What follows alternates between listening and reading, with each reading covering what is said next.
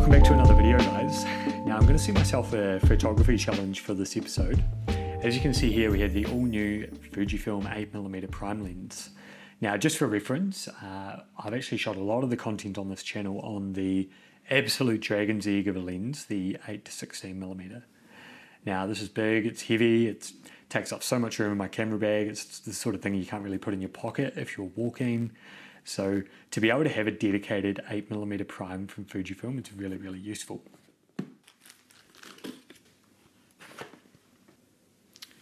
There we have it. The size of the lens, instantly you can tell, is drastically smaller than the 8-16mm. Now, for reference, when I'm using the 8-16mm, I would almost always shoot it at 8mm anyway. There's the ability now with the resolution in both X-H2S and X-H2 to crop in if you need. So to have that extra focal length is probably not really necessary. My other lens that I go to is the 16-55, so the difference in focal length between 8mm and 16mm, I'm able to actually make up by cropping in. Now, if I think I'm very run and gun, being able to carry this with me over this is just a huge benefit.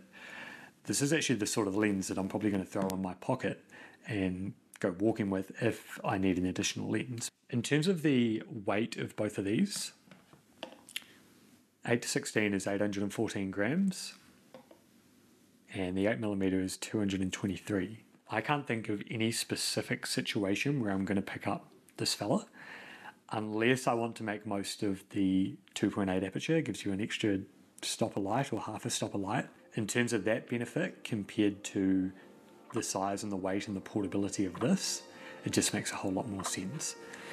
Now, I mentioned at the start of this video that I am going to be doing a little bit of a challenge around this lens. So everything in this episode, other than the stuff up here, is going to be shot on the 8mm. I'm going to be shooting a variety of photo and video content, so let's see how it performs.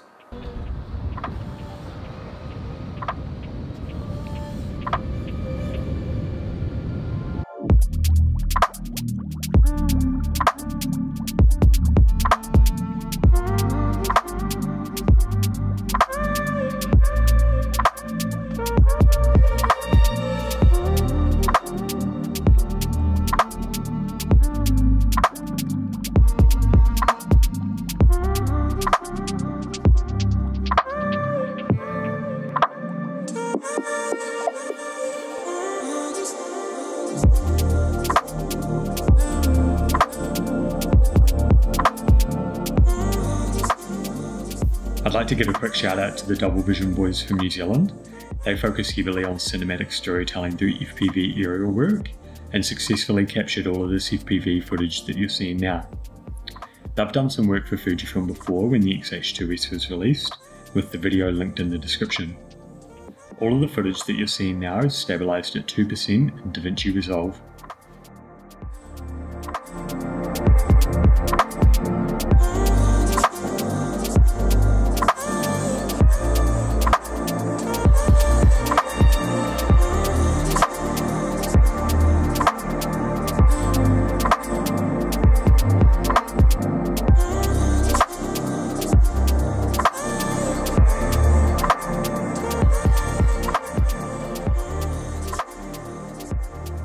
Not only has the XF 8mm been a treat out in the field, but it has also been a great addition to top-down studio work.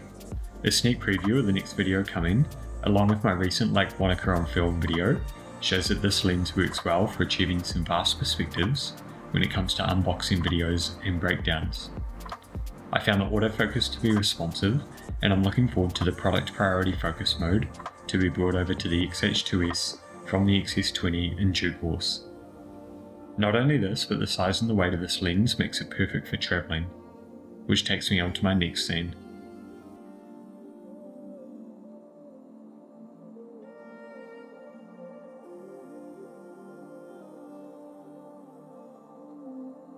Another form of photography that the XF 8mm excels at is travel photography. Now I'm going to explain where I am in a completely other video and what the gist of what I'm up to, but for now I'm at Tanah in Bali and just playing around at sunset time, so let's jump in.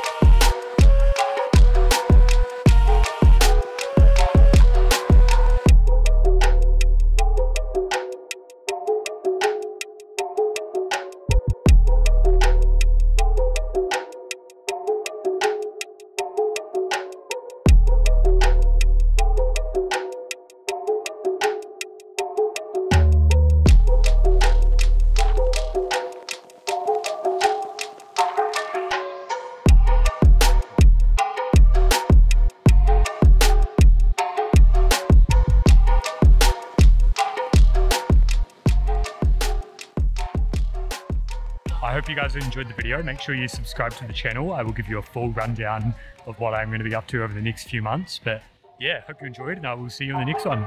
Peace.